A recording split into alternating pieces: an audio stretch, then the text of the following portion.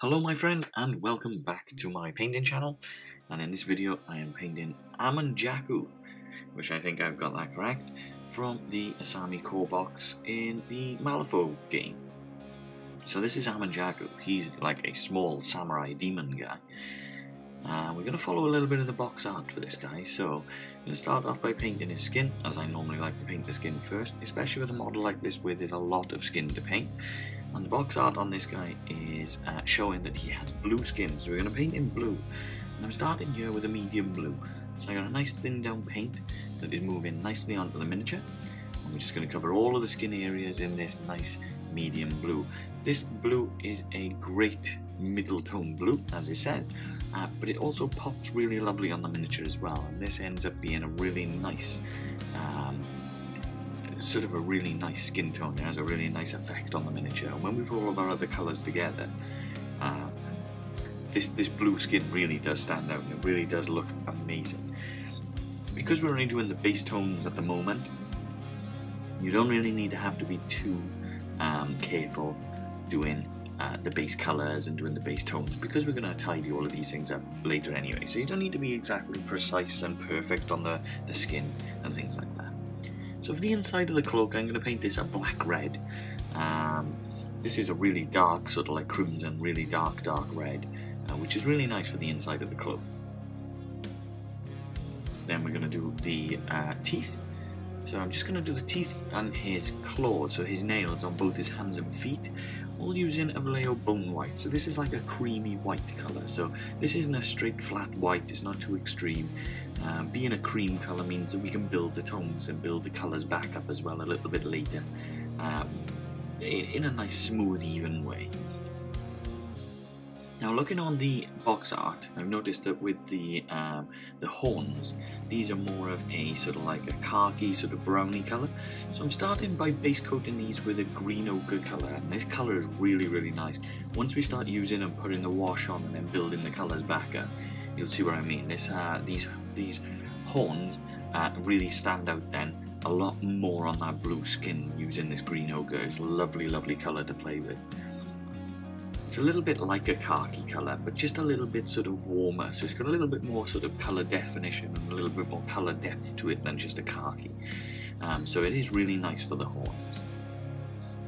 Then the little wraps of leathers, the little straps and things that are going around his ankles and his wrists.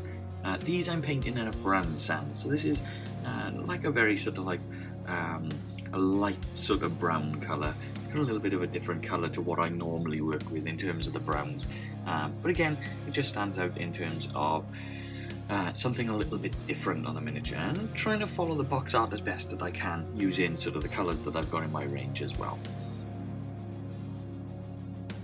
And then I'm going to use a orange brown, one of my favourite colours. This colour is fantastic for things like ropes and things like that. So that's what I'm doing. I'm just using this orange brown to paint the rope.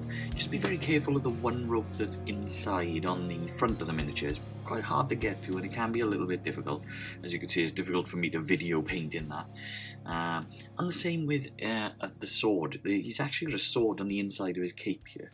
So I'm using the Vallejo gunmetal, which is one of my favourite silvers. I'm just taking my time because it is very difficult to get inside the cape to do that. And I'm also painting, as you'll notice on the back there, just the hilt of the sword is the same colour. And from there I'm using a dark colour then for the hair, so for this I'm using a German grey, again one of my favourite colours. It's not a straight flat black, so it does have a little bit of colour tone and a little bit of texture to it, which allows you to play about with it a little bit more rather than just using a straight flat black and then having to paint up from there. So I'm painting his hair with that, but I'm also taking my time now and being as careful as possible just to paint up these big bushy eyebrows as well on the front. So I'm using the same colour for that as well. Just like so. Trying to be careful not to get this dark grey on any of the blue. Doesn't matter too much, we could tidy this up. Like I say, this is all of just the base colours anyway, so we are going to be a little bit, or going a little bit further anyway. Now if you are a fan of painting eyes, with this guy he does have quite large eyes, especially considering the size of the model. So what I'm doing is I'm just using a very small dab of dead white and I'm painting that just into the eye sockets. And again, if you're following on exactly what I'm doing, or if you're following along with me, I'm painting a flat earth colour for the base. pretty much, as you can see, I've just glued a few layers of cork on top of each other to create sort of like a muddy mound that he sat on top of. So I'm just using a flat earth colour just to paint the base up here, and then that'll tone down and we'll dry brush that back up and it'll look great later. Nice and simple, nothing too fancy. I find with bases sometimes less is more with a base, because if you paint the base up and you create a base that's way too over the top, it can sometimes detract from your miniature, and we don't want that. We want a miniature, especially with the blue skin, to stand out and do all of the talking for us. Now this is probably the hardest part, or the bit that I've spent the most time doing. So what we're doing is, because he's got a patchwork cloak, I'm going to paint this as if he's wearing a cloak made up of loads of different cuts of skin, so loads of different people's skin. Now with skin, because there's so many different variations of skin tone in models and of course in the world, what I'm doing is I'm painting about 4 or 5 different skin tones on this, and this is the bit that's going to take the longest. You don't have to do it this way. You can paint it just one skin colour or one of these colours and pick your favourite, but I'm going to try and do like a lot of different skin tones on here just to try to mix it up a little bit. So I'm starting with the dark rust first for a nice really sort of like a really dark skin colour, really dark tone here. Then I'm moving on to the beige red to kind of make a little bit more of a lighter skin tone. This one's going to be my medium skin tone. So I've got a really nice dark one, then I'm going to use this one as the medium, then I'm going to have a highlighted lighter skin tone as well, and I'm also going to have a nice sort of like mahogany sort of effect on one of them as well, but we'll show you that in a bit, we'll get there. So just using this beige red. This beige red is a very, very good sort of base colour for skin tones as well. This one's great for sort of building up to a lighter skin tone, which I'll show you on a different model in future. So yeah, moving on, I'm using a flat brown. This one's a little bit more of like a reddy colour, so this has got a little bit more red, a little bit more colour to it, as especially you can see that next to the dark rust colour next to it. So this one I'm going to use the sort of mahogany colour so that we get a little bit more sort of like a reddy tone through that brown as well. Then I'm using a sunny skin tone, so this one's going to be a little bit more sort of like a little bit more yellow, so this one's got a little bit more of a yellow pigmentation, as you can see, the sunny side of things. And then for the extreme bright one, so for the lightest one, I'm going to use a basic skin tone. Now this one is very, very bright, so I'm only using this in the corner, not to offset the whole thing and put a really bright tone in the middle. I'm just going to pop this one in the corner. And once I've done all of those different skin tones, then I'm just going to move on and use a wash. I'm going to use a null and oil on this one, and I'm going to cover the whole miniature in the same colour wash, just so that it ties everything together. I mean, you can use different washes, different colours and things like that if you want. No need all of the time. I mean, sometimes it does tie those colours in, but for this is absolutely fine, because by the time we build the colours and build those tones back up from the null and oil, it'll look fantastic, it'll look fine. Now what I'm doing with this, I'm also covering the base as well, again just to tie things in together, so the base will, the model will sit together nicely on the base, and it will all tie in together in a nice even fashion. Just be careful when you apply in your wash so that it doesn't pool in awkward ways and pool in areas that you don't want it to.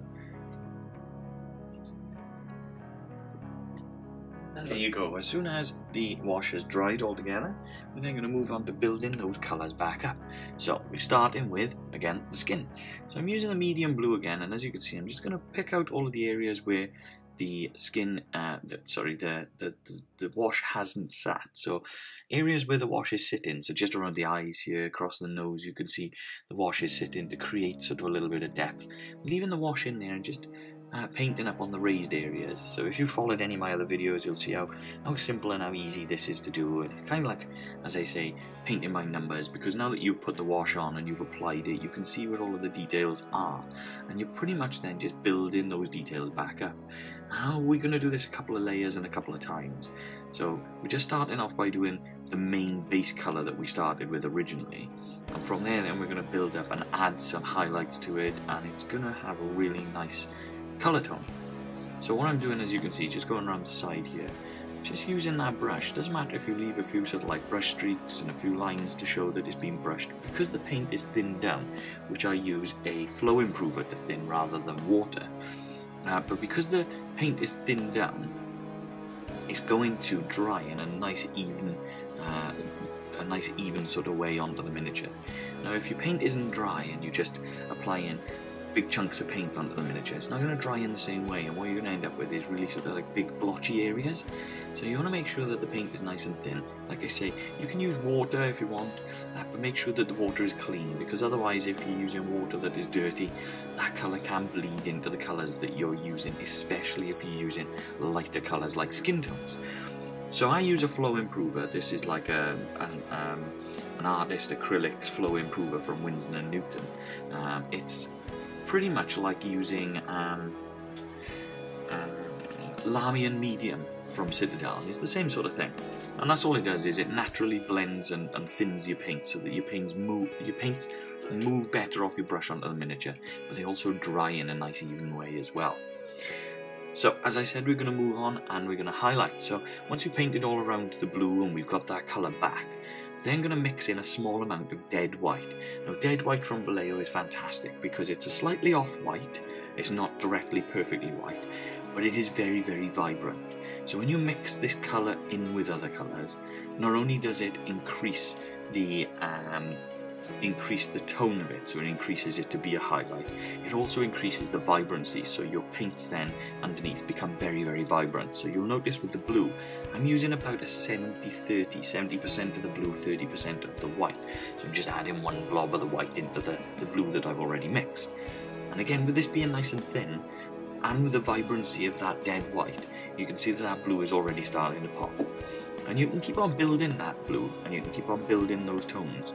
So whereas I've used 30% of white, in the next layer I'm going to use 50% of white, so we're going to use 50-50, so that's going to slightly build that back up. And then again, if you wanted to, you could push that further and use 70% of white, and then just pick out the extreme highlights, the extreme parts of the knuckles and bits like that. So it's all entirely up to you how far you want to push those highlights. Now for me, I normally work in threes. Threes I think is great for tabletop, and it's lovely for display on your cabinet and things like that as well. You don't need to be spending forever on building those tones. But if it's a model that you really, really do want to show off, spending a lot more time on those layers and building those tones and building those highlights will actually make your model look fantastic and show off the amount of time and effort that you've put into it as well. So as I said, using more of that dead white now to boost the colour again. So this is my third, so we've got our base colour, then our shade, back to our base colour, then a first highlight, then a second highlight. And this is really going to make the model pop then, because it's going to give a little bit more depth to that colour. And as you can see, I'm being a little bit more careful where I place this now. And again, because the paint is nice and thin, it's going to blend lovely into the layers below, so it's not going to seem too extreme or too garish, or you're not going to end up with splodges in areas that you don't want, because you can manipulate this. And I'll show you this just down the side of his face here now. So just around the edge of the ears, just like so, picking up on the real edges, the real extremes. So as you can see, just thinking about where the light is going to catch the model, and there we go, just catching around the eye socket, just like so. And of course doing that across the folds on the forehead as well. Again, just thinking about where the light is going to catch on the model, and then doing the same across the rest of the skin. As I say, because a lot of this model is skin, and because it's a bright colour like blue, that skin is really going to stand out. So because it stands out so much, you're going to want to spend a bit more time trying to get the skin to look as good as possible, because when this one's on display or when this model's on the board, you're going to want attention to be brought to the effort and the work that you've put into painting this. But also, it's a really cool looking model as well. You want to do it justice. So I'm just spending a little bit more time showing you sort of how I'm painting the skin, just because, as I say, the amount of the model that is the skin, it's important that you spend more time on that. Now once that's done, another little hard part, or a part that takes a little bit of time, it takes a little bit of focus, but it's worth that focus, is doing the horns. So these horns, we're going back to that green ochre, and as you can see, I'm just trying to run across the very, very, very tip of the brush, along the ridges of the horns. So down the bottom where it splits, you can see where the wash has just sat in between those little creases and in between those little ridges. So all we're trying to do is we're just going to paint across those ridges. Now this is a very fiddly little bit, and the painting that I've done, I've sped up so that the painting and the video doesn't take forever. So you can imagine, if this is sped up, you can imagine just how slow and how long a process this is. But take your time with this stage, because this is the area and these are the areas that, again, when you look at this model, and people like your friends and things like that look at this model when you're showing her off, these are the bits that people are going to notice the most. They're going to look at that and think, wow, you spent some time on the details and it looks incredible. So take your time, just use the very, very tip of your brush. And then once you've done the base colour, that base area, what I'm doing then is I'm mixing in a small amount of bone white. So like we did with the skin, just using a 70% of the original colour and a small blob of the bone white. Now bone white is a creamy white, so this mixes really well with the khaki. This mixes better with the khaki than a direct white. And what I'm doing with this now, instead of going from the very bottom of the model, we're just going to go from about halfway. So we're just going to paint from about halfway. And why we're doing that with a thin down paint is because the bottom area is going to stay a little bit darker, and then bit by bit as we go further up the horns, we're going to start from a higher area, so that way then the horns and the tips of the horns are going to be brighter than the bottom, so that gives a really nice sort of transition between light and dark just on those horns. And again, that's going to allow those horns to pop, but again, as you can see, because it's taking a little bit of time and a little bit of focus, it's worth spending this time, because it is a fiddly little job, but it will look incredible, I promise. So there we go, just trying to use this going across the very tips, like I say. So just not going all of the way down the horns, as you can see.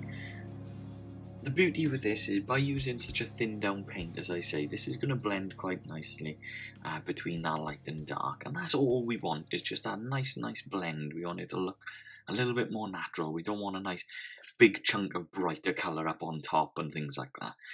So again, using the bone white a little bit more this time, so we're going for a 50-50 split, so about half and half, and just using, see how I'm starting now from a little bit higher again, and just coming down and gradually building that tone through.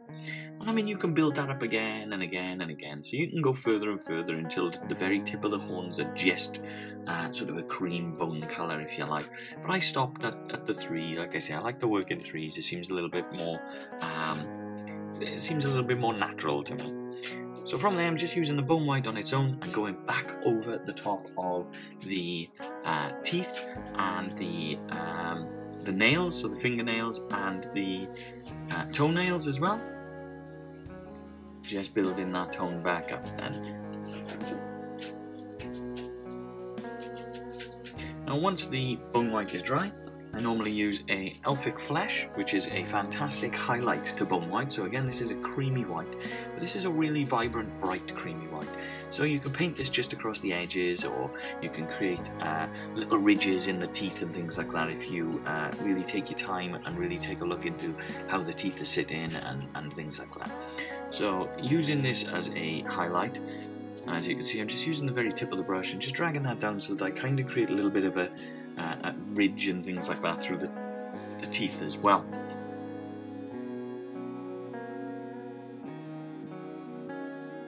So then we're just moving back onto the original colour for the strap-ins. So we're just going back to that brown sand, and again using the very, very tip of your brush, what I'm going to do is just paint around the edges, trying to leave a little bit of that wash sat in between. So just trying to use that wash as an extra layer of like detail. So as you can see, just leaving that crease there in the middle, so that we're not covering the whole thing back in the same colour. We don't want colours to be flat. We kind of want those colours to have a little bit of tone and a little bit of texture to them. So the easiest way to do that is to try to leave a little bit of that wash in between, and that will allow them to have a little bit more definition. And in the same way as I did the horns, using a little bit of that bone white, that little bit of a cream white, just adding a small amount of that in so that creates a highlight, and then using that highlight, I'm I'm just using that on the very tips and the very edges here. And again, that's going to blend in lovely, and that's going to allow the colour tone and the definition on those straps to really stand out. And it's such a small, fine little detail on these with the little straps. But if you spend that little bit of time just getting those little layers right, it will look a lot more natural to the eye. So the model as a whole will look much better for it.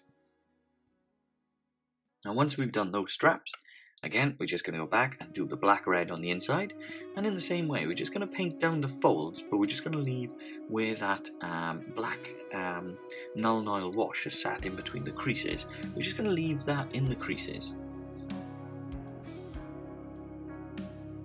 And then to highlight that, we just mix in a little bit of burnt red in with the black red, so this creates a really nice natural red tone coming through, as you see. And you can push that further again if you want. You can make that a little bit lighter and things like that, but because we want this to be a really dark inside of a cape, I'm just going to use this just as a single sort of highlight here.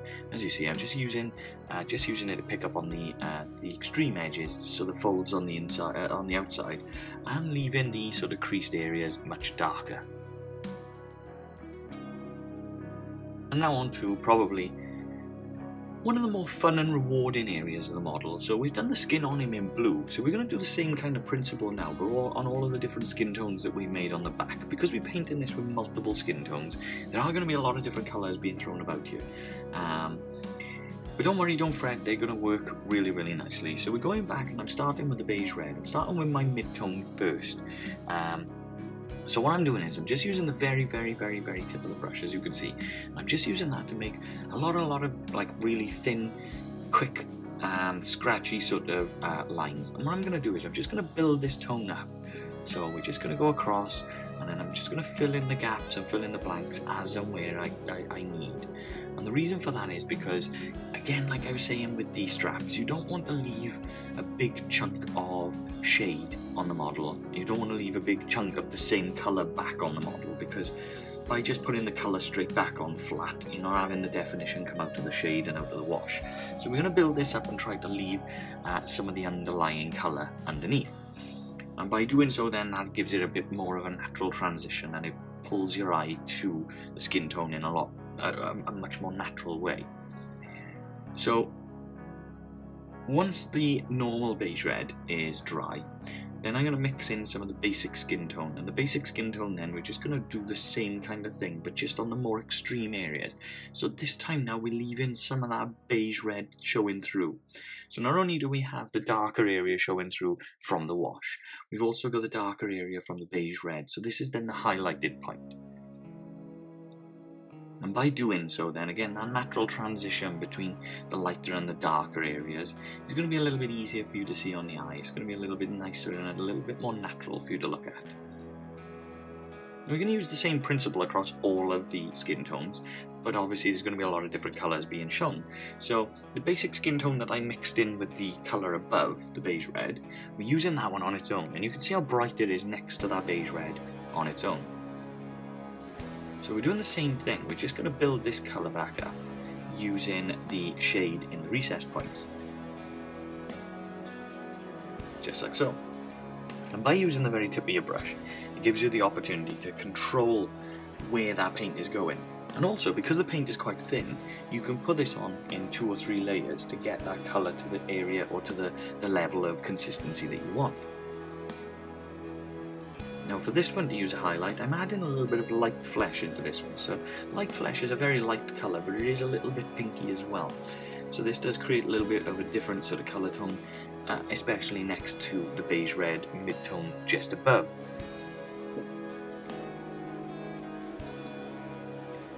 And there you go, just looking at trying to keep it from going into any of the recess points. So moving then on to the sunny skin tone, and once again we're using the sunny skin tone to build that colour back up and to try to leave the shaded areas nice and natural and deep. So kind of following where the lines are going, because there's a lot of creases in, especially around the sort of shouldered areas as well. So just using that very tip of the brush again, as you can see, and just painting around, trying to keep this looking a little bit more natural. Now the good thing is when you're using a thin down paint like this, you paint it onto the miniature, it might look a little bit too bright or a little bit too extreme, but then once it dries into a more natural and more workable sort of colour, and then from there then you can always add more to your highlights and sort of build your highlights once it's dry. It gives you a better indication as to where your colour tone is.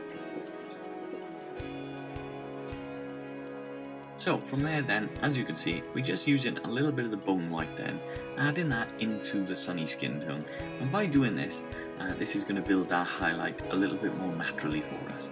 And the bone white, as I say, is a nice creamy sort of white, so this will build a nice natural highlight without it becoming too vibrant. So whereas we were using the dead white earlier on the blue because we wanted the blue to be vibrant, on this it's just going to be a little bit more of a natural transition.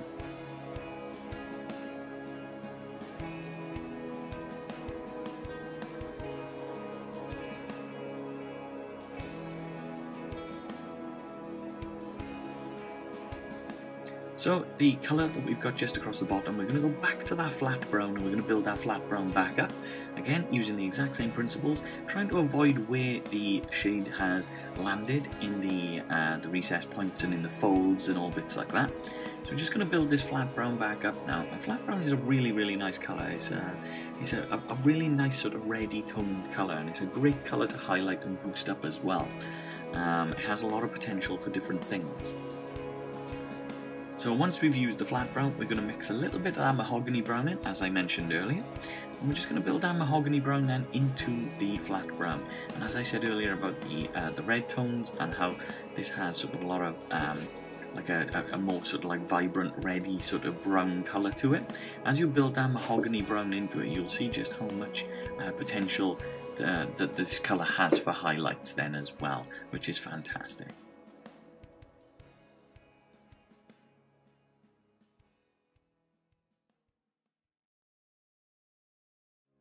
And then we're going to move on to the dark rust. So we're moving on to the darkest sort of skin tones that I've got on this this model, on this cape. And this dark rust is one of my favourite colours for base colours. So there's something that you can really sort of build colours on top of and build tones on top of. You can mix multiple colours into this and get different effects. So whereas we used the flat brown earlier and things like that, you could mix that in. There's leather brown as an option.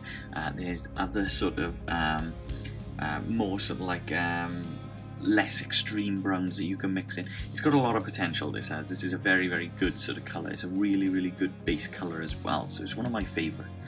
So doing what we've done with the others, I'm just going to go around and build the dark rust back up, again avoiding where the null oil, because null oil is black, that creates a darker sort of patch for this, which is great because then that allows us to see where all of the creases are. And from there, as I was saying, you can use multiple different colours for this one. But the choice that I've chosen for this one, to make it a little different to the flat brown and the mahogany brown, I'm actually using a leather brown on this one. And the leather brown then is going to use, it's going to give it a completely different sort of a completely different skin tone to the other colours that we've got on here, which is really going to make it a really interesting, diverse miniature with a lot of different tones and skin colours and things like that on the back of it, which is great because again this gives you then a lot of cool different things to look at. It pulls your eye in different ways. You've got the bright vibrant blue on the front versus all of those different colours on the back, but also it gives you a little thing that you can practice a lot of different skin tones with as well. So yeah, perfect. Now what I'm doing then is I'm just dabbing a little bit of silver just across the sword, so just across the hilt and just across the tip of the sword on the inside. It's awkward for me to film some of the bits on the inside because he's so low to the handle, but that's all I'm doing is just using the very tip of the brush just to dab a little bit of silver in to get a little bit of brightness back. And again, using the very tip of the brush, gone back to that orange brown. Now, you could dry brush this bit if you like. I'm not a huge fan of dry brushing all of the time because it can be quite messy, especially after all of the work that we've done on the skin. So I'm just building the orange back up by hand. But it's up to you, it's your model, you can paint how you like. If you prefer dry brushing, then you enjoy a bit of dry brushing. And then I'm just going to use the very extreme sort of light white. So this dead white, this very vibrant white, I'm using the very tip of my brush and I'm just painting all of those little stitches across the back of the cape. by painting all of those stitches across the back of the cape such a vibrant white. Again, that's going to give you a really nice transition between the light tones and the darker tones, and it's going to look incredible.